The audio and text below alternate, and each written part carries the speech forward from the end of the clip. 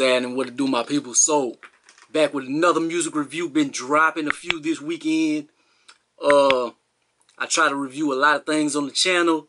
Music reviews are good because it's free. I ain't gotta buy nothing. But so dropped a few.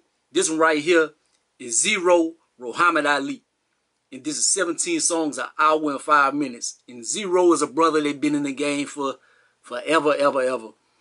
And he is looked at very highly. He's highly respected in the South. A lot of people look at him as a god and stuff. They follow Ro. They really love him in certain areas. So I might get a little bit of hate on this video because if I'm not in love with everything. But let me get into this project, man. I think I already said this, 17 songs, an hour and 5 minutes. So I'm going to talk about some of the songs I like and dislike. I'm going to try to make this quick as possible, man, because I've been doing a lot of reviews and I just want to try to knock this out. Number one, ain't got to like it. I like this because this is a DeBarge flip. Like, people always be on the DeBarge kick and be like to make jokes. And I'm kind of light-skinned and be like, oh, yo, DeBarge has this. DeBarge has some hits, though, man. DeBarge has some stuff.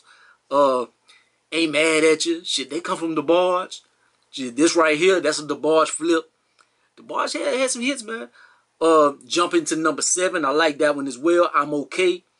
Everything he been through is still standing. He okay. I like that melody on there. Number 8, Happy Father's Day. This is classic Zero. He telling the story about he trying to be a good father, but his baby mama tripping and stuff. So it's kind of I hate you bitch-esque, but it's on that lane. Number 10, We Gotta Do Better. I love the message on this one. He talking about the hypocrisy in the black neighborhoods and stuff. How people be hating and being hypocritical about people and everything. Be judgmental. But I like that one. Number 11, right here, venting. He venting like he does. You know, no rope. Number 12, Stop Reaching.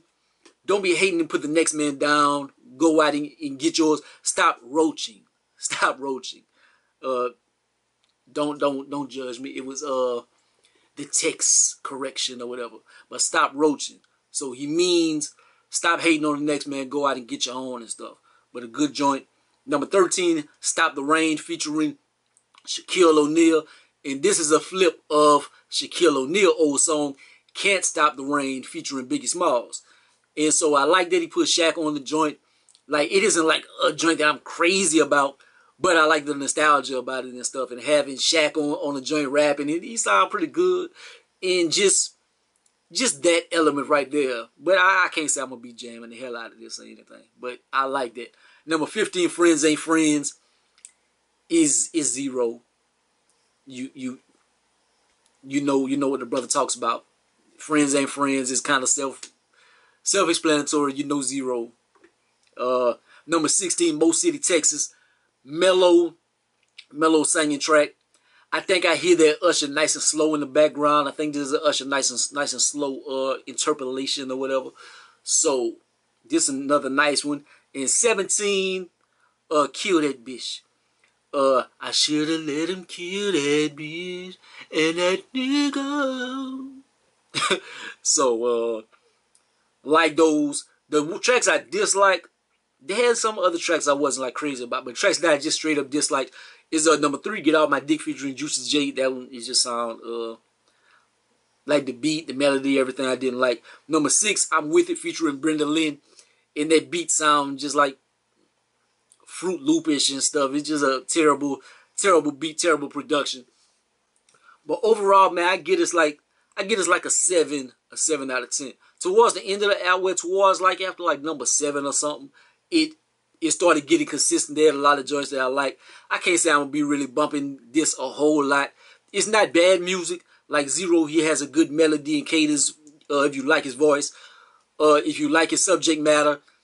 Me, I love Life of Josie McVeigh. Like, I still could bump that. But it's like Zero, his subject matter, it doesn't change over time. It's kind of been stagnated. It's so negative. It's so negative. It's just talk about them haters. Man, these haters. I hate these niggas. I hate these bitches. And eventually I get kind of tired of it. So Zero, I kind of don't really listen to Zero anymore. But I know everybody love him and stuff. So I wanted to drop a review. Man, y'all don't hate me. I'm giving y'all my reasons why I don't really bump Zero. It's kind of like a mental thing. If I bump Zero all the time, I'm already a hateful kind of person. Like my circle is this small. I stay to myself. So if I jam Zero, I'm gonna go crazy. So I can't be jamming Zero like that. But I would give this a 7 out of 10. I'm being nice. I'm being nice as well. I don't want to be killed by my southern peers. But that's what I give it, man. Like, comment, subscribe. Gonna be the greatest and the most hated, man. Holla at your boy. Peace out.